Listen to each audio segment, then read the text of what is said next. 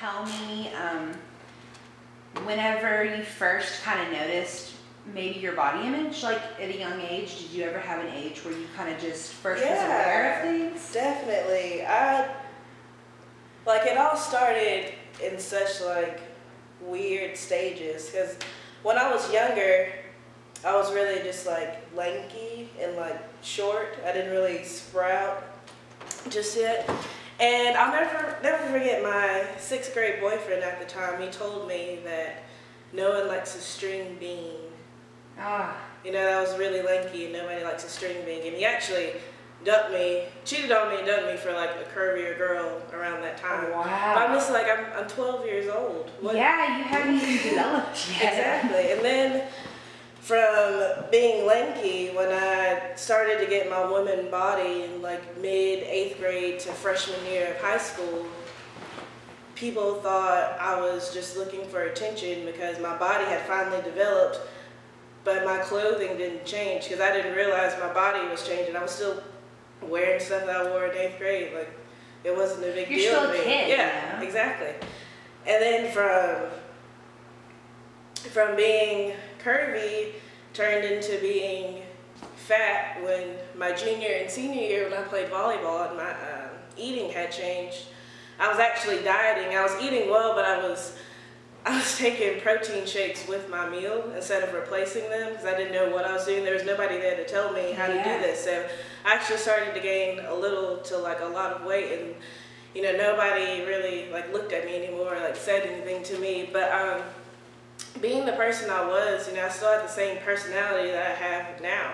So in a way, nobody really noticed me changing. They still just saw me like as I am.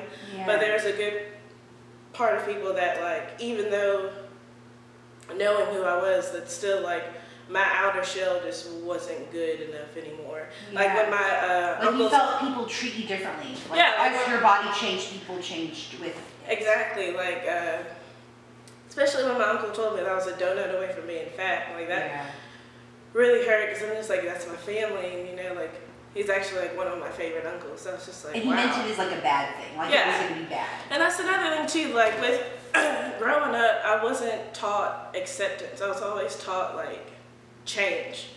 That that everything about me or that I was going through, instead of like accepting it as it's okay, there's nothing wrong with this, to no, you're too lanky, you're too curvy, oh now you're fat, now you're scary skinny, now you're too athletic. Like, so there's like, what do I even do? Like there's nothing's good enough. Yeah, and it's just like it's such really stressful and traumatizing, and just like fuck. Yeah. like what do I do? And then I think it was still freshman year, it might have been sophomore year, when we had to like write down like what do we want to do when we grow up or whatever.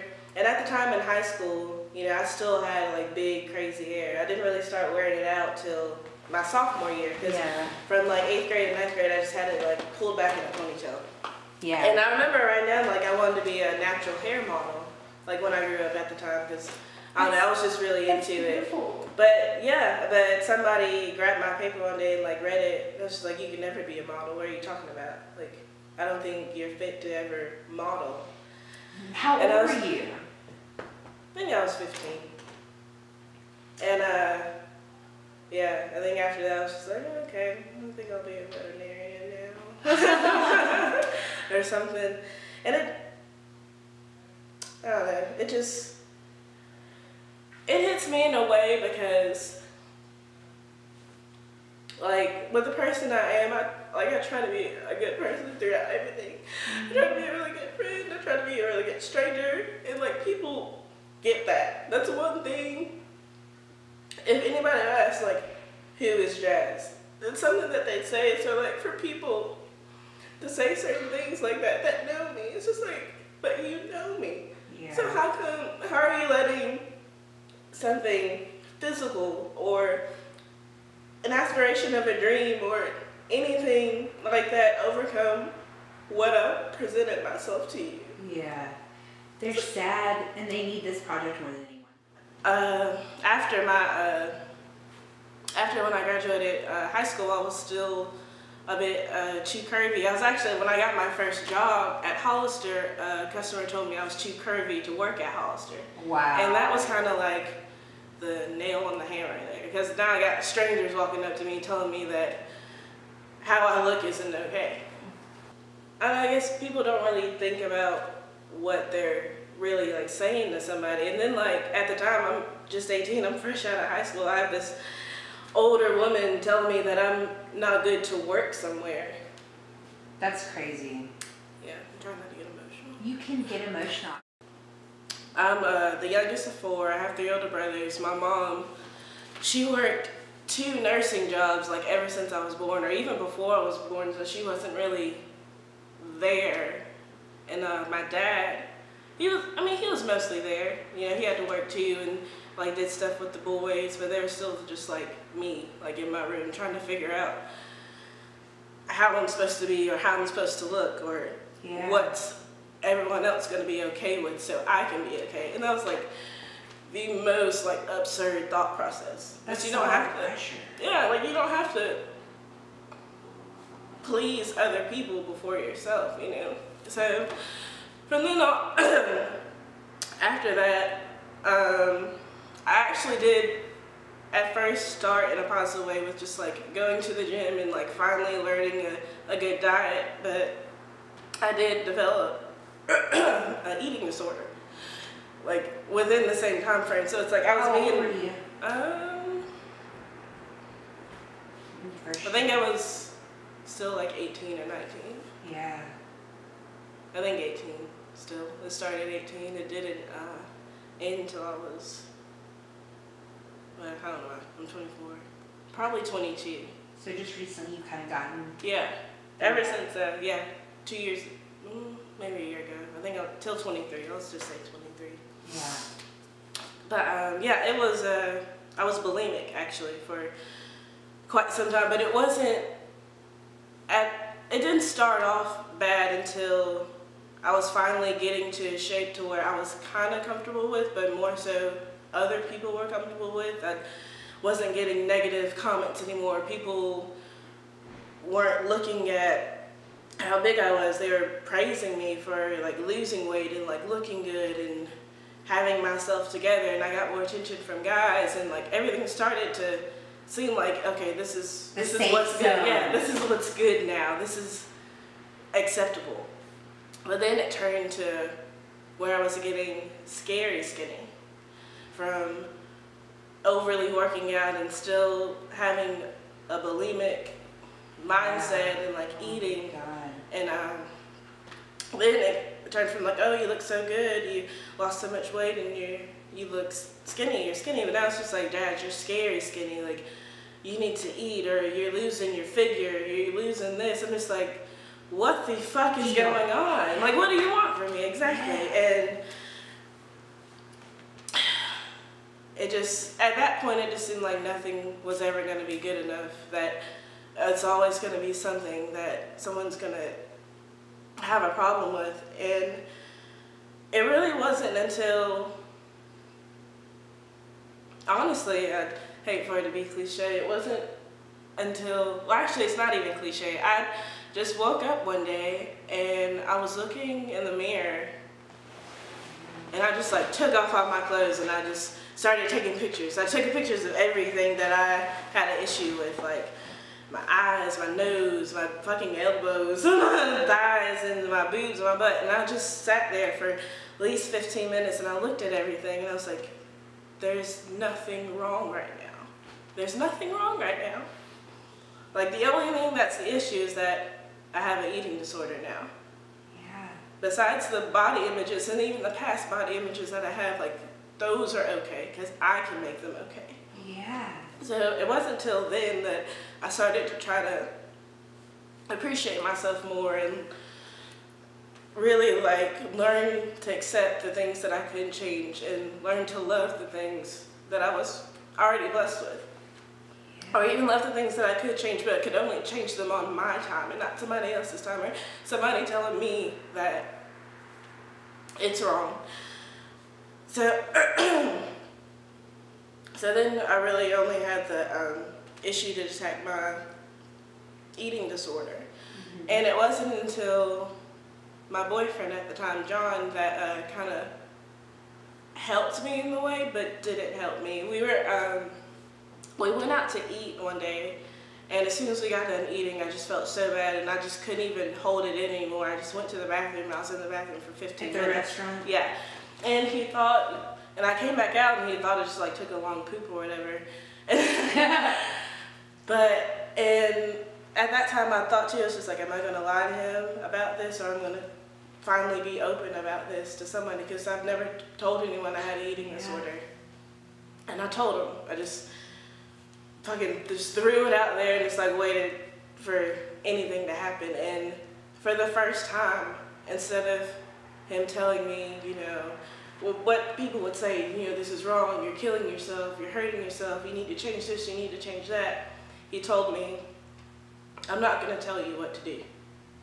I'm not going to tell you what other people would tell you in the sense. What I'm going to tell you is only you can change this, and you can change this when you're ready, when you've had enough of it. Wow. And he got up and walked out, and he said he'd wait for me in the car. And I just sat there in like shock, like, holy shit, like, first of all, he's not like completely put off by me, because I don't even think we were dating at the time. So to open up to somebody that you're kind of talking to, and like him still being okay with it was like a big fucking thing. He's a keeper. Yeah, definitely. And I just sat there and I was just like, God damn it. That's powerful. Yeah, and I'm getting chills right now. It's like having you talk about it. No, literally, like, I'll never forget that day. Like, I haven't had an episode ever since then. Wow.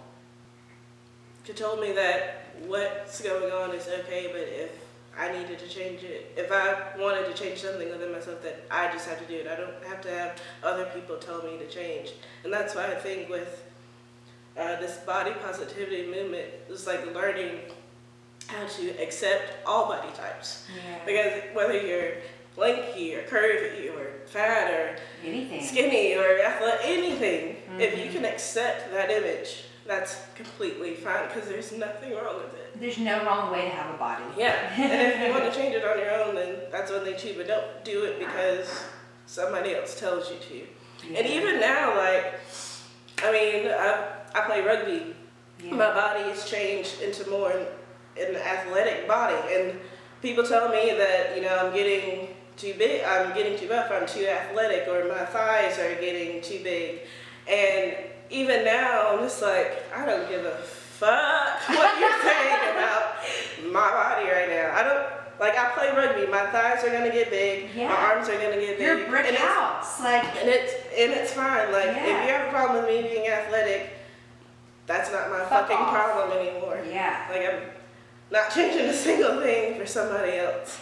So, and even be able to look at other people and think the same too, because like with that mindset I had at such a young age, just being 12 and going from 12 to friggin' 19, 7 years of just change and all these obstacles, and even like having that kind of mindset and projecting it on like my friends or like just other strangers, like thinking there's always something to change, and it's awful. Yeah. It's awful. And I never want to think like that again, because like now I look at people and it's like, fuck, like they're awesome, like they're beautiful, like everything, anything, like it's okay, like whether you want to, if it's your body or your hair, your fashion, your anything, your makeup, anything, it's okay, because that's what you want, and it's okay.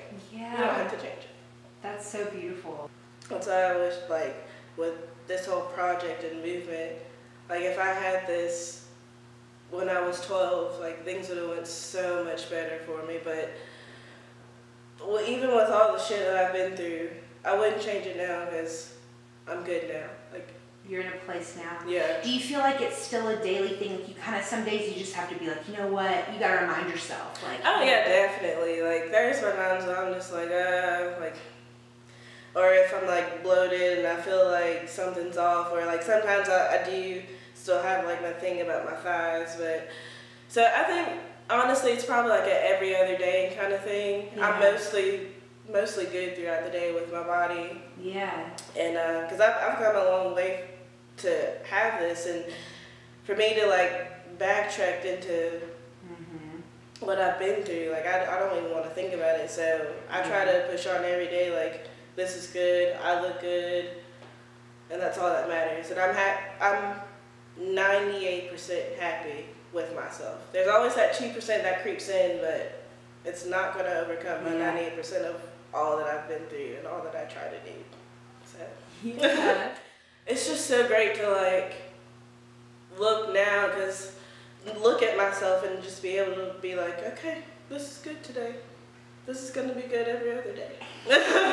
Like we can sail on now.